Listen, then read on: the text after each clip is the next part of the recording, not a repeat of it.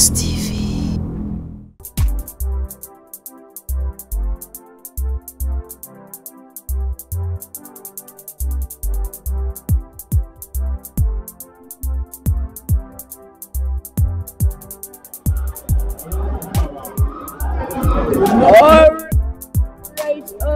All right. Only live kuna TV nga tuli wano ku Club Obligato kutuusaako event emanyiddwa nga Lords of the Ring.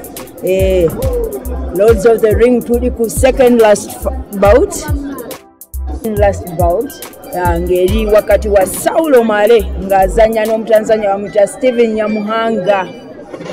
Saulo Male Mr. Bad Intentions essaawa aliwo naye nga fight ewedde abakongo ne bagendera weeka.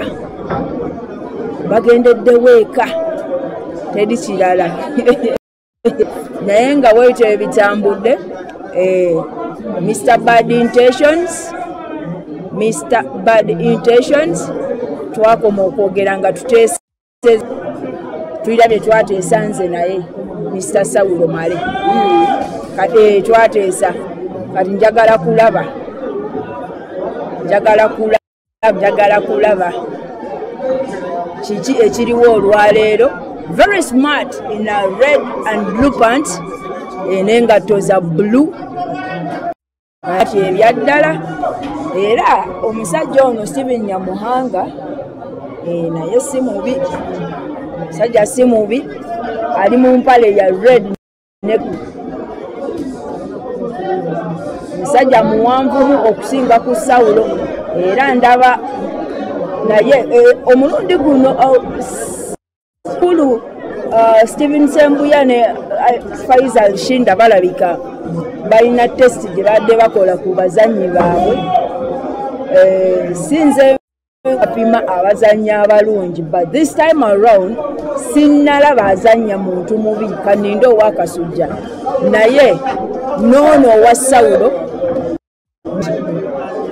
mulungi, akasuka pancheze bulungi nnyo, abobinga, atambula. Saulo gwe mmanyi mulinze mu raundi awo nga eyokusatu afuuke ezzike, naye omusajja Omutanzania Obini Michael simanyi oba kwali Obini Michael. Saulo ali mu kuzannya, wandibadde obeerako ku Box TV n'omulaba kyagenda okukola lwanakuwa rematch kyagenda okukola Obini Michael simanyi gy'oli Obini Michael, naye wandibadde nga obeerako n'olaba kiki Mr. Bad Intentions kyagenda okukola. Wandibadde olabira mu Tanzania kyagenda omukola, kakati naawe wandibadde obeerako n'olaba bwe banakuwa rematch bagenda batya naye ng'ogamba ky'Obini ya Saulo. Tuli mu round esooka mu bout eddirira esembayo nga eri wakati wa Obini tulira nno eri njogera ku Obini eri wakati wa Saulo Male. Obini ondoze naye bajja kukuba eri wakati wa Saulo Male n'Omutanzania bamuyita Steven NYAMHANGA. Okitegeera tugenda mu round ey'okubiri, naye nga nabadde nkyabagamba Mukama Katonda, nabadde nkyabagamba nti tulina events biri mu June. June tulina nga lumu Baltic Promotions tegese event etumiddwa Gloves on Fire. Tugenda kuba nga tugiraba nga lumu June egenda kubeera ng'omwezi gutandika tuggulawo ne Gloves on Fire, ate nga guggwa tuggalewo Sweet Science Season 3 nga bulijjo Bannara Promotions. Walinga lumu Baltic Promotions ey'omukulu Eddie Wazira, ate wano nga tuggalawo egenda kuba Nara Promotions ne Sweet Science Season 3 ey'omukulu Babuse Ndubowa omu ku bannakinku mu kutegeka events z'ebikonde mu Uganda era nga ebosi waffe wano wotuwulira twogerera enkulamusiza nnyo bosi wange oba oliwa anti omanya nti buli lwenkulaba kibatu naye nga kwetuli nnyo ku Narbox TV abalabi mwebali kubeera nga mubeerako mwebali kwagala bikonde bya Uganda erawo okubaweereza wherever you are tetuba tukutuusaako ekikonde wano tewabeera kulanga kulala kwonna tewaba kulanga kulala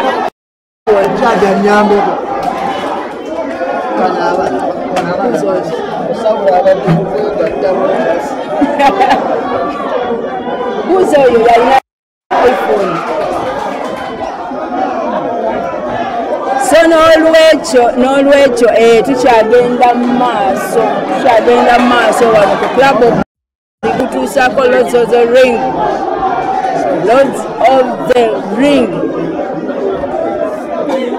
Mr. Bad Intentions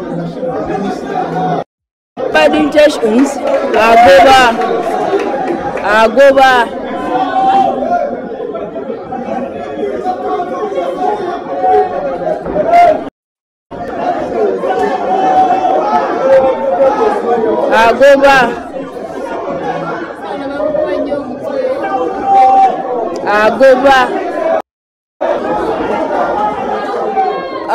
Omutanzania ono asinga ku SAULO height amusinga height so agezaako kubanga ebikonde abikubira from a distance abobinga n'avaawo ngera bwe twayogedde sofa otunulira ddala Spider naawe nyambaako tobeera bubeezaawo nze ndakooye Kiriya walla tuli wano twetegereza SAULO Male nga yeŋŋanga Omutanzania naye simanyi really what's going on oba plan kinoonya that one punch simanyi kubanga okubeera nti rounds zitambula bwesyo nga tosikowalinga bikonde mivu yali badde yakira ddala wansi n'anywera ku magulu ge in that bw'aba afunzizza nga asooka combining ebikonde wansi waggulu ate on a very speedy level okitegeera naye obuzibu nti akuba ekikonde kimu tekijja mpola kale simanyi oba kuba ndabyeko wali nga abaddemu okucyankalana nga kimucyankalanyiza psychological ekyantuukakokko ku fight emu wano jjukira bancyankalanyako otuuka mu ringi nga toliiwo si yeggwe so kisoboka okuba believe his feet naye simanyi really what's going on today oba nteekateeka kizajjazze nayo naye nga leka tulinde round eddako tulanabaala lifaali aguddeko akawuuwo abalifali bonna be bamu balifali kale ayinza oba layina kagubaale lifaali agambe gubaale tuzze wano round ya kusatu engera omusajja ono Omutanzania agezaako kubanga measuring like distance ebikonde bye mbyagadde nnyo nze nga nze ng'omu azanyinde ebiryeri byennyini biri ebikonde byennyini kwegamba ebya tojja nnyo kwatamu naye nga SAULO Male mulaba noonya punch knockout gyanoonya naye nga bw'omanyi ebikonde ate tolina kubanga otunuulira nnyo ekintu ekimu nti njagala punch eyo I can knock him out kubanga gwe kalidi beeramu obimanyi naawe wali wano ku Mike Spider Box Nation representing being represented right here at Club Obligato tulengera sawezaako kubanga moving in nga bwabobinga ayitamu naye abulamu okukkamukko ku magulu ge wansi agezaako kutambulizaawo ekiwagulu tegakola bulungi. That is according to me as a fellow fighter. Naye nga tumulengera baddako ku Southpaw baddako ku Orthodox Omanyi nambe era omuzindaalo gwo nagwetisse bulungi. Omusaala gwange gwe kola basasula nze. Kitemu? Kola nga basasula nze. Ewaffe tutuga. Ffe tuloga. Gawona ndogera nga wafadde. Kaakati bannaye munansonyiwe badde ngumi yentaabiza ng'embuzi nayenda ofuuse nga meeya waffe kinveeko nze zipivoti zivuddeyo wano eno omwana ono alabika alaba nnyo Lomachenko Vasil bamise Saulo Male Mr. Bad Intentions oyo yennyini Nyamuhanga bajja tubulira waliyo mu Tanzania gwe bayita Nyamuhanga ayinza kuba kimukongo amini mu Nalwanda Nyamuhanga si bagundi bakiga bagundi eyo yes Stephen Nyamuhanga amanyi ago nga manyi kubanga bakiga baliranye abatolo banzaala mama wange weeyo awo mule mirembe naye nga Nyamuhanga simanya bya Ruhanga simanya Kanyarugaba abo n'Abanyarwanda bakigonna twale nesi ba Tanzania anyways Bad Intentions atabusa era ddala agira ddala ekifaananyi ky'erinnya Bad Intention ali wane ddala ajja kubalira bikyamu gambye naye kakati twagala aitumeya wa mazoli nengamba Chris twenda kwa mugambe twagala ye katikati levels zaawukana omanyi waliwo ensonga lwaki nze nga like ng'anyi okugenda okumuwa bakitata obudde okumuddamu okuba levels za njawulo mpadde example ku bantu kisobola okujja n'azannya national schools n'atwala title n'ajja gundi juniors novice intermediates n'atwala title nga mulungi n'atuuka ku national n'ojolaba level nga za njawulo ne bamukuba ebikono ga duuko kikyabadde naye nga just because the levels are different so omwana oyo mulungi I really love n'atesobola muwabuli kati omwana nsobola mutunuza ate mu muto wange Emma out of which bw'aba nga nga awazewazeeko bagera mu kuba unanimous bw'aba nga teyeebase tulo mutunuzaamu Emma oyo simuwabudde Kalahati ndowooza okitegedde bunze ekyekyo bakiyita noonya bato banno si kyobadde otegeeza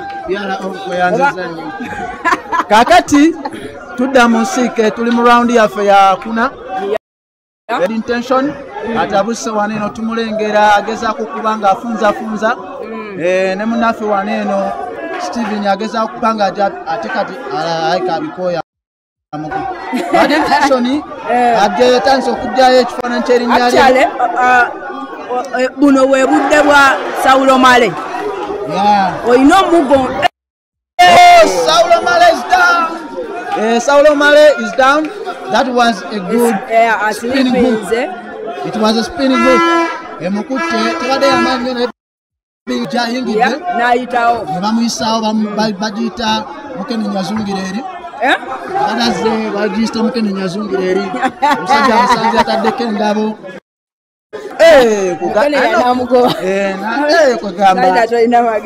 fight nungi nnyo tulengera etambula wano eno Saulo Male agamba nti bwe budde bwa Saulo Male Saulo Male akolera nnyo mu obwo obudde nti ajja asoma omuzannyo n'okubuguma mu rawundi awo ey'okuna n'alaga ekituufu nti anaakubwa oba banaamukuba kati sawa zino tosobola predictinga really what's gonna come out of the fight.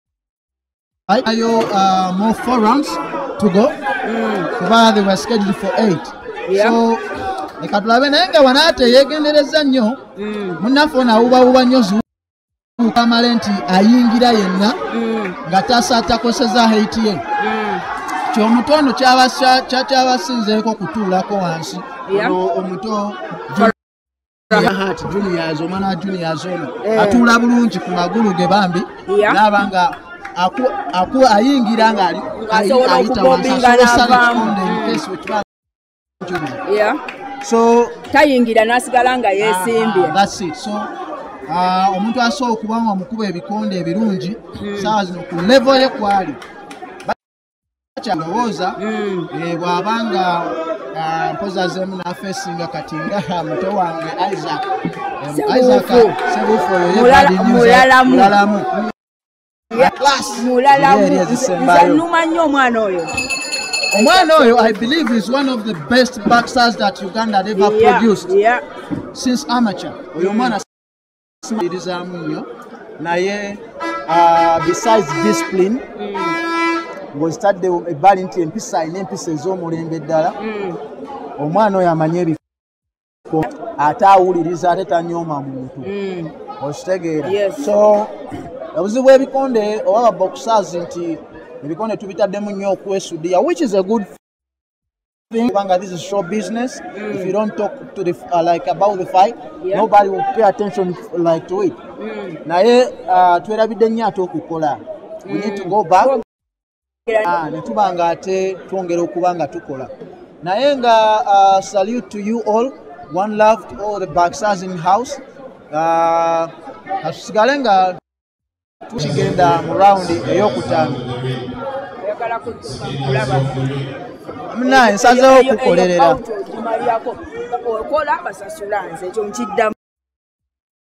Abamaanyi naye kati nze munkwatidde wano emmeza tekuli byakunywa ne bannaye 12 rounds oba mwabaki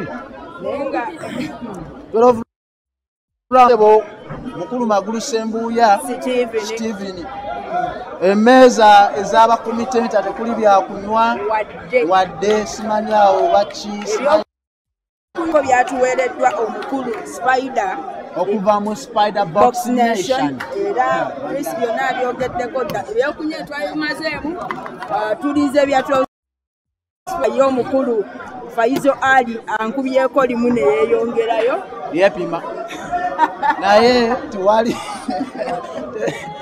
buzibu katugira osanga bijja munnange ate we binaddala tunabizaayo nti nedda twade tusaagamu katugira tukwatirira ebigambo byaffe kuba ndawo omwana waita ayinza oba amugambe sooka oyambuke kuko waggulu waitololo malo oyambuke waggulu awo obe ng'okolaki naye nga tulengera wano mukulu Saulo Male weewaawo alunzuza naye yalibadde yeegendereza nnyo hooks zimukwata nnyo like bannange hooks zimukwata nnyo ebyaddala yalibadde at least noganakka ku magulu ekisajja kimukuba ebikonde ebirabika ebiringa ebyekisaasisaasi naye nga bijja bulungi nnyo anzijukizaamu rawundi ezasoose azannya Ivan Kambagira nga omutwe gwa Ivan nga waggulu nga buli kikonde ekijja kituula bulungi ku feesi era kyemwebazizaako ekisooka gakunyeeyo lubale nalumu naye nga panje ezo ezimukutte mu feesi nayeobatugera tezibadde zimanyi but zimukutte nyingi kubanga wanyonyoye lwakuba nti teyatudde ku magulu ge bulungi naye wedde omutwe guli open naye ndaba ne Saulo sama gazaziteekayo kubanga eza Ivan zobwe eza okiraba ndowooza gazaziteekayo ne gayamubala buli waleeta pancho no ng'amuzzaako so kati ndowooza olaba pancho zijja ng'afuna pancho ku mutwe naye nga tulengera omunyabujaare yatabuka yatabukamu yagira yayagala kwiruka ashali hapo maone hapo katerefu wajireba kadino matano zaidi yegedeo lese etolo anaye awulisibi awusibu ruba luchiga lunyakola ngokera ebati baganya jirangu asha na nija kutera otije oshare pressure mwana gwe pero tunawe tutajja kulya mmere ojja kugenda ebukiga ojja kusaba emmere ejja kubakatiriza Oluganda balina okuntegeera Bwenage tutambuzanga Kenzo. Kula tujja nayo kusaba emmere twagala kulya. Nina kutambuza Luganda ntuka mu restaurant ne maganti njagala mmere. Unasema nini? Njagala mmere. Tekako ebikolwa emmere. Food. Tino tambuza Luganda mu mbeera yonna. Naye nga analysis yo ku round. Omusajja ono mu Tanzania alina engeri gya containers fight eno. Alina style gy'agiddemu nga olatayimirira straight amuteereddeyo omugongo obweki tegubalwa. Alina engeri gye yazzeemu bayo bakwateka kodyoki kubanga naye alina omusogo okuteekawo omugongo. Serunjo nyo amanyi enyimirira bwati. So kati awo simanyi kakika nze mu raundi ya mukaaga. Yesembayo wazindabye referee abayise beebuuzizzaako tulengera bambi wano omusajja ono atambula bulungi for sure.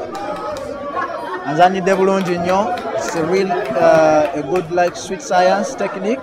Atambulira ddala nga omulamwa ebyaddala atambulira ddala nga era mukulu Saulo Male really bw'alya fight eno egenda beera one of his best fights bw'anaaba nga Mungu amusasidde n'agirya. Ekimu ku byenjogerera leero nze mbagambye nti kukyanga leero sofa sokukola sinalaba wakasujja but kabeere wamanrola wadde amukubye KO badde nungi nti babakuba nga bazannyako buzannyi abadde tubadde tugenda kulaba ekikonde nga bwe twalaba ekya kalwakuba ekyaddisani mubiri saagala kiddamu saana joge ntuddeko n'omutanzania awo omukyala netuwayaamu nanyumya ku fight eyo naŋŋamba naye obuzibu kati oli abadde coach naŋŋamba fight you guys mubba fight naŋŋamba mubba fight that's why we moved with our media personnel nagamba twabakuba omwana BBCD naye fight nemugi at least nemugisuula draw okitegeera temuvaliwing kale ayogedde ebigambo bingi nti temuvaliwinga kibikibwa babataddemu biki naye nga fight abasajja bo balwana kati olaba fight eyo at least Manola agiridde era basirise tebalina kye banyeze bakirabye nti kubanga bacamuse gali najjayo kati batandika okwekuba ebikonde bingi kati nga mukko bamukuba KO neyeebaka naye ng'abadde mulungi era ebadde challenge nnungi ku Manola nze kukyanga mulaba sanya ng'oggyeko ssebuufu kuyamukuba paka kuwulira ate era amuddamu amuweri maaki amuddemu n'agimuwa ssebuufu mbangenda kumusponsalinga amukube paka kuwulira bubi amuwe levo kuba nze si levo yange eddoogo naye baagala otube nga tuboogera kusoka ki muto wange oyo bwa stepping up bangena musponsalinga okuva ku buli kimu paka nfundire paasi nga fight ewedde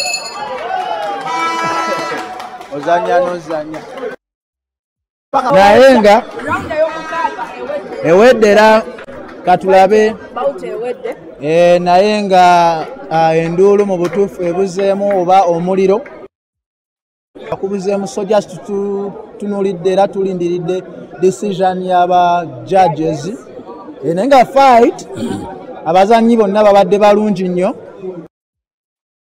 naddala ku side y'omu TZ ate bw'otunula ku side yaffe bannayuganda like kale defense ebaddemu naye tubuzeemu okutaamu ebikonde tomanya munnange nze ndi muzanyi siri musazi wa bikonde bajjaji bayinza oba nga balina kye balabye ekyenjawulo nina fight gye nalaba gye nali wano omu ku banzanyira ebikonde ebirungi bamuyita Ryan Lawrence omumanyi Ryan Lawrence Safari yazannya ne namuzannya kozi omu ku bazannyi bemmanyi abazannya batuusa amagulu batambula bakola ki naye yagwa mu nkuku emu bweti n'agwa ku nkitya nnyo n'agwa ku ttaka n'abeereramu ddala no naye ekyayamba ku balanga okw'omunaana awo n'asituka bwe yasituka round yali eneetera okuggwamu n'atuula n'aregaininga ku panchi yamukwatira n'addamu n'azannya bulungi n'azannya era yali awuuba panchi but refari era n'amuwalira n'aba ng'agudde emirundi emeka baidekolo lwe nakimanya nze nali sikimanyi nti gundi bwogwa naye ne bw'obanga ebirala wonna ozannye bulungi kikuliisa fight era nagenda okulaba nga jaji agambye nti ekyannuma naye nga lwa silipusi ezo tukugwa ku ttaka mu bitwe naye ng'ebirala byonna yasikowaringa yamuzannya yanyumisa abantu bakuba endwebi ne bamugamba nti olulala kola stamina tojja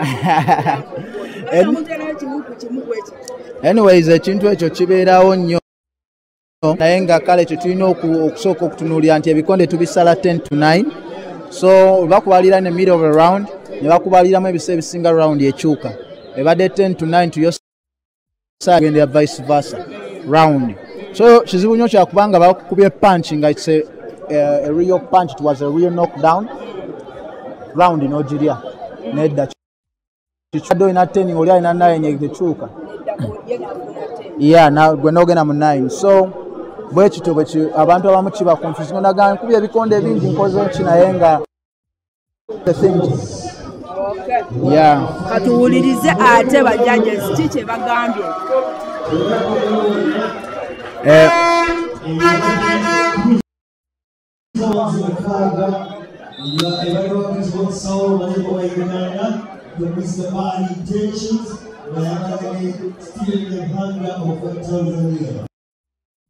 The scorecard. Judge 1 scored 57-56. Judge 2 scored 55. The judge must be scored 58-56. And scored 57-56, 59-55, 58-56. Ladies and gentlemen, that was Cruiserweight. And the winner by a decision. Ladies and gentlemen, in the corner, SAULO.